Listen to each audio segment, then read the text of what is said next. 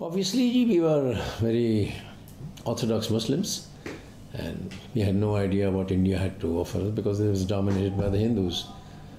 So my father made the decision that we will go to Pakistan. Before we migrated, he came over to Karachi and saw the place, the shop, and he said, okay. So he used to come here disguised, not as the original Karim Bukhsh. He used to disguise himself sometimes as a Sikh or in dress up so that he's not recognized.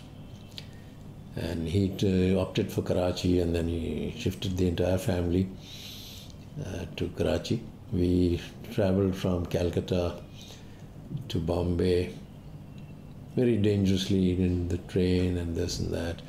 And then from Bombay, we had to stay overnight at some hotel. And then from that place, we went to the harbor, which we put onto the ship that took us to Karachi. It was a terrible journey from Bombay to Karachi, believe me.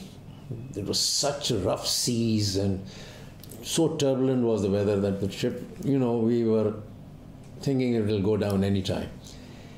We were all vomiting. Even the captain of the ship, which is a very rare phenomena, because normally the captain of the ship is very well accustomed to all these things. But even he was vomiting. But God saved all of us, and we landed in Karachi safely.